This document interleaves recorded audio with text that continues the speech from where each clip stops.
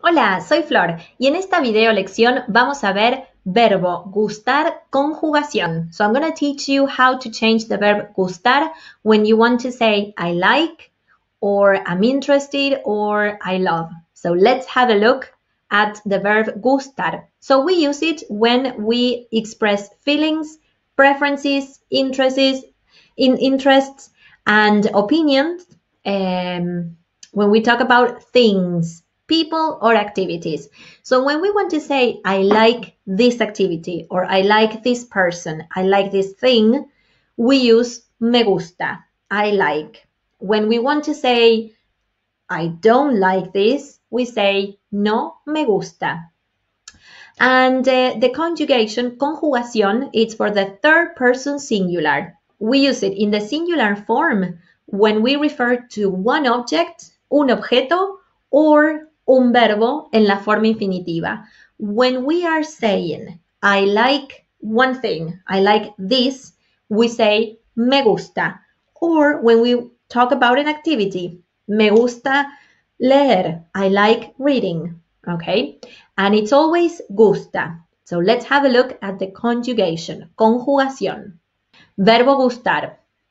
Me gusta, ejemplo, example, a mí me gusta viajar. Or you can also say, me gusta viajar. You can omit a mí.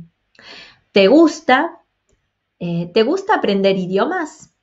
Le gusta, a Sofía le gusta patinar. Nos gusta caminar. Les gusta, a mis hijos les gusta leer. We can omit a mis hijos if this is obvious, but if the person doesn't know who I'm talking about, I say a mis hijos les gusta leer. There are other things that you can say instead of gustar. So if you don't want to say I like, you can say I'm interested in or I love.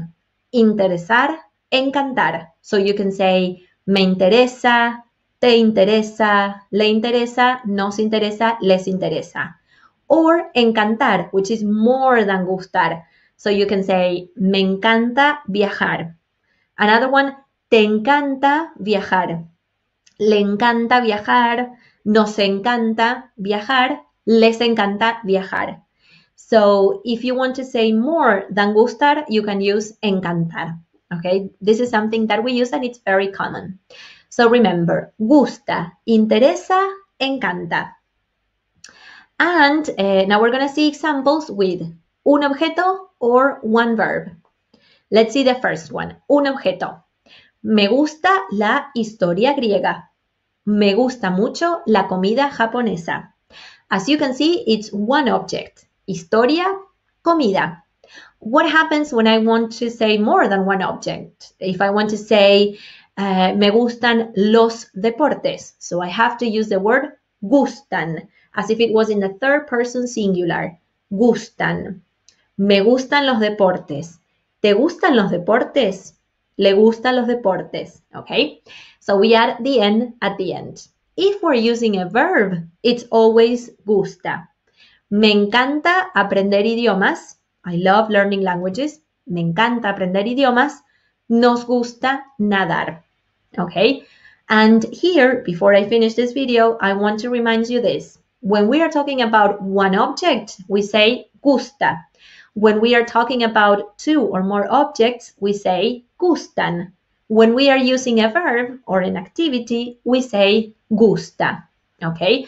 So that's something that you have to remember. We never say me gusto because that's I like myself. But if we're talking about our interests, our preferences, we say gusta. Okay? I hope this has been helpful for you and clear.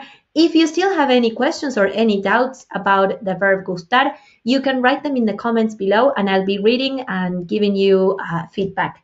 So keep on watching the next video lessons in order to improve and learn more Spanish, and I'll see you on the next lessons.